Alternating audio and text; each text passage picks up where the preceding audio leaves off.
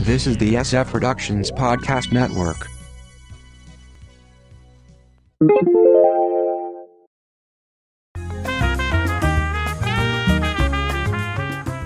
Citius, Altius, Zikius. From the Pop Culture Bunker, I'm Mindy. And I'm Mark. You can check out our audio podcast, How I Get My Wife to Read Comics, on iTunes, or on our website, sfpodcastnetwork.com. The Rio games are upon us. Yes. I'm not a big sports fan in general, but I do love the quadrennial international sporting event. Yes. Quiz, as to not annoy the Quiz organizing committee. In fact, I'm doing daily coverage on my blog at sfpodcastnetwork.com. Yes. He watches a lot of Quiz. Yeah. Now, there's always scandals and weird things going on surrounding Quiz, and Rio is no exception, but you've heard plenty about that. About Rio. About Rio. Yes. So let's go back into Quiz history. Okay. All the way back to London in 1908. Ooh. There was confusion in the track and field rules between the U.S. and the U.K. that forced a second run of the 400 meters. What was the confusion? It was that there was basically a kind of bumping thing that the U.S. rules allowed, but the U.K. rules did not allow. Except that other U.S. team members refused to run again in solidarity with the guy who they were hassling. So the U.K. runner won by default. So did the U.S. win the first time? Yeah. Is that okay? Yeah. So, especially back then, the rules were kind of higgly-piggly. Yeah. Woo! Okay. 1912, Stockholm. This is one of the biggest controversies in Quiz history. U.S. decathlete Jim Thorpe was found to have played professional baseball prior to the games and was stripped of his medals a year later. He barely made any money, and many others had also played as professionals and were... I'll have to You get rid of that. didn't quite say it, but... But they played under assumed names when they were in professional baseball. And Quiz committee kind of looked the other way. But because Jim Thorpe played under his real name. Exactly. After a multi-decade effort, his awards were reinstated in, wait for it, 1983. Yes, and this is really silly. Considering that the U.S. basketball dream team currently is living on a cruise liner in Rio. And they're all professional athletes who make millions of dollars a year. Right. Well, they may not all make millions of dollars a year. But the big ones do. Yeah. 1920 Antwerp. The losers in World War I, Australia, Bulgaria, Hungary, Germany, and Turkey, were not invited to participate. Just like, no, we don't want you here.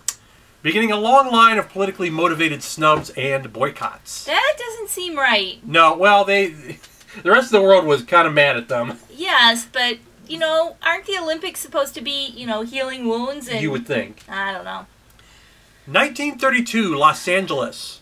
Finland runner Paavo Nurmi was barred from the games after getting too much money for travel expenses to get to the games. So this was brought up by Sweden. Hey, he got some money for this. And this created a sporting international incident but throughout the 1930s between Sweden and Finland. And you know, that just goes to show the difference when they were actually amateur games. Right. Or more professed to be amateur games than today. Exactly. 1936, Berlin. Where to begin? So Hitler rose to power after the games were awarded. The new regime spent years convincing the Quiz organizing committee that all was well. Yeah. Well, as those tends to still happen today. Yes. Yes. And they saw the money that Hitler was spending on his games, and they basically let it all slide. Yeah. At one point, the head of the committee went to Germany. He was wined and dined. Look, everything's fine. There's no issues here. I'm wondering if that's when the tradition of bribing officials started. I think it's this right around there, yeah. U.S. and many other countries almost boycotted the event because there were already things going on there, yes, to say the least. Germany excluded undesirables from competing, and the actual German team was basically paid for by the government. They were all military people, and they were like, except you can go do this 24 hours a day for as long as you need to. Yes. in the opening ceremony, many countries seemed to be giving the Nazi salute, but it happens to be very similar to the Quis salute. Ah. So they're like, eh. Yeah. But the thing to keep in mind here is much of what we think of when we think Quis came from these games. The torch relay started at that point. The procession of nations, the first live radio and TV were all started in Berlin. And frankly, the games might not have survived post-war without it, because there were no games in 40 and 44 because of World War II. So it was a 12-year lag.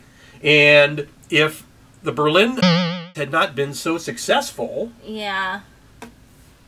But, Ooh. yeah, the double-edged sword here. Yeah. Skipping to 1956 in Melbourne, with multiple boycotts due to political tensions in the Middle East and the Soviet Union.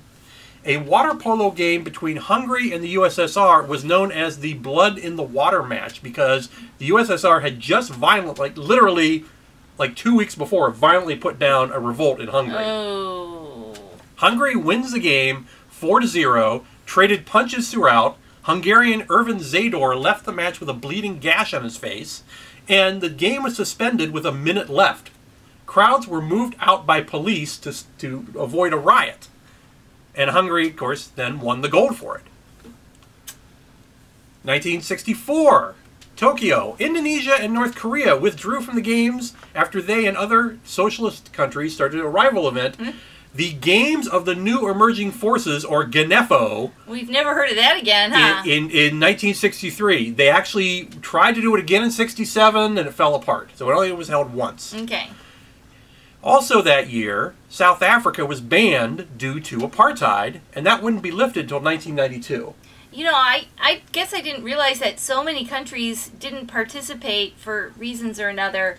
I mean, I was aware of the big, Los Angeles one, which I'm sure we'll talk about. Oh, absolutely, but there's a history.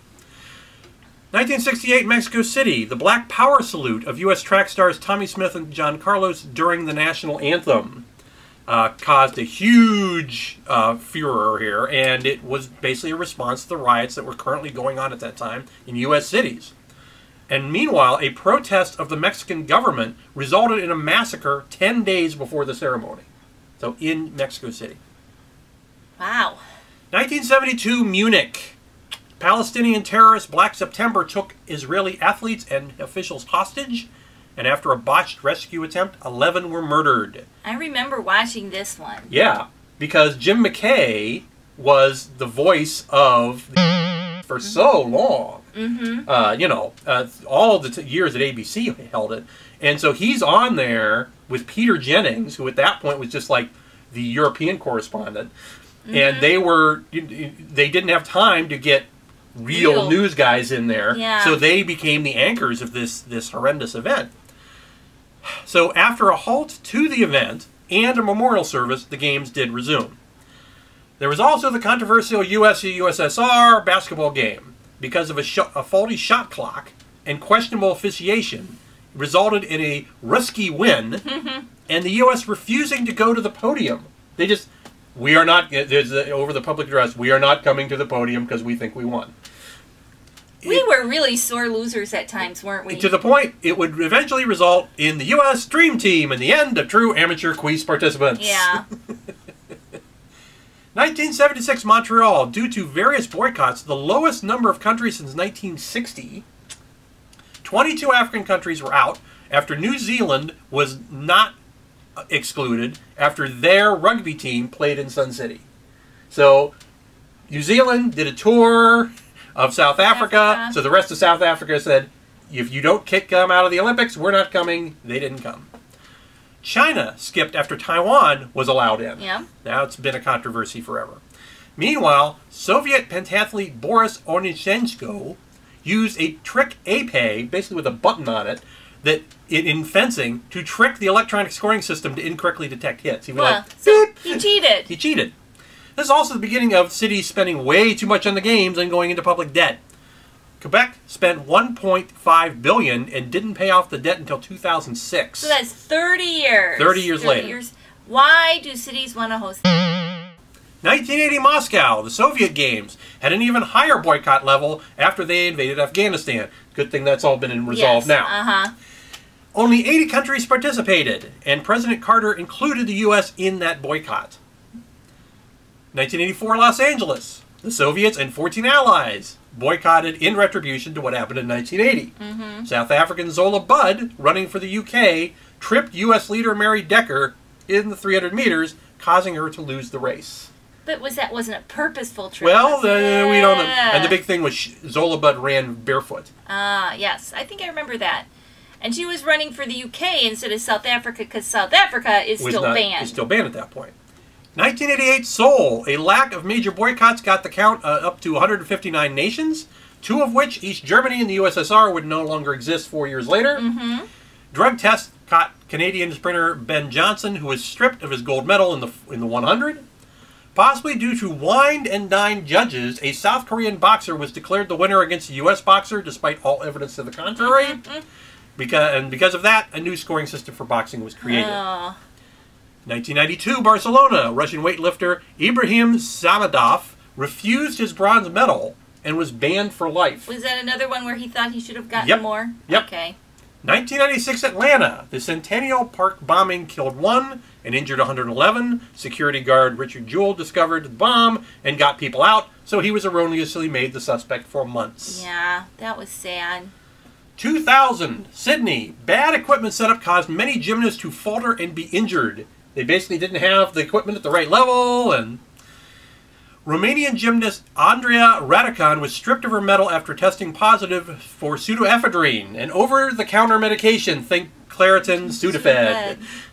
Marion Jones was stripped of 5 track medals after taking performance-enhancing drugs. This took 3 years for the investigation, so like in 2003 she lost the medals. We're really seeing more drug infractions at this point. Certain to the point where I'm skipping the ones that aren't interesting. Yeah. Incorrect marks in 2004 Athens. Incorrect marks in men's gymnastics were left in place, giving South Korean Yang Tae-young the bronze instead of gold. The leader in the marathon was attacked by a defrocked priest and dragged into the crowd. He wound up with the bronze. This is the guy who just lit the torch in Rio. Oh, okay. A show jumper horse tested positive for drugs. Oh, goodness. An errant whistle from the crowd confused a Greece-U.S. volleyball match, giving U.S. the win. An Iranian judoist was disqualified for being overweight.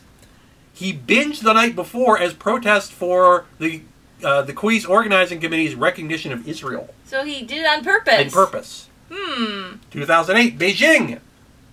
2 Chinese gymnasts may have been underage, like 14 and the limit is 16. Cuban taekwondoist Angel Matos was banned for life after kicking a referee in the face and then punching another. Oh, gosh. Banned for life. 2012, London. The logo for the games was so frenetic that it caused epileptic seizures when animated. North and South Korean flags were confused, causing a 1-hour delay in a women's soccer match. Oh. People are crazy about their flags. British cyclist Philip Hindley supposedly crashed on purpose to restart a match, and this is a pattern in this Olympics. Chinese and South Korean women's badminton contenders tried to purposely lose to get a better draw in later rounds. And an Algerian runner quit 200 meters into an 800-meter race to save himself for a later 1,500-meter race. Officials couldn't get him withdrawn in time for that first race, so he ran anyway, ran a certain distance, and then walked off and said, okay, I'm done. He later actually won the 1,500-meter. Well, okay, I'll give him that. Scandals are rife at the quiz. Indeed. You can continue watching the quiz on NBC, or you can check out our audio podcast, How I Got My Wife to Read Comics, on iTunes, or on our website, sfpodcastnetwork.com. From the Pop Culture Bunker, I'm Mindy. And I'm Mark. Thanks for watching.